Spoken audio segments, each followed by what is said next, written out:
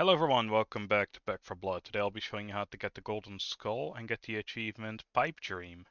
What I recommend is starting up Act 1 and the very first level, because that's the easiest way to find a hive entrance. They're usually towards the more end of the level, but once you find them, there is a random chance you'll get the Caustic Cesspool level.